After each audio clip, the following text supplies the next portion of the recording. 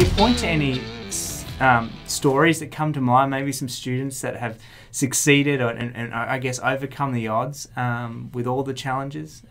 Is there anybody that comes to mind that you'd like to share? So I think and also overcoming challenges comes from, my past with sport. You're always put in tough situations and you have to try and, overcome them. And when you do overcome them, you reach a whole new level and that becomes your normal. So, along with me always wanting to do that with myself, I also push that onto our trainers and onto our staff. So they're continually trying to improve themselves and just think about, what else can we do for the particular students. But from student stories, we've had people who are dyslexic who have finished the course, struggled through, but actually finished the course, and now they're working in the services. So even from that, it's just such a big thing that normal people take for granted that things are easy to learn. But if you give someone something like that to overcome as well, it's even more so. So that was really pleasing. She'd been with us for quite a while, and it was great to see her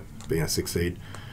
Oh. Other than that, it's probably just the change of employment. We've had people that have worked in cafes, worked in McDonald's, you'd say basic employment, and they've studied hard and they've done our course, and now they're working in events. They're out there saving people and changing people's lives and all that sort of stuff. So that's probably the biggest thing that I like to see is really people changing their employment status.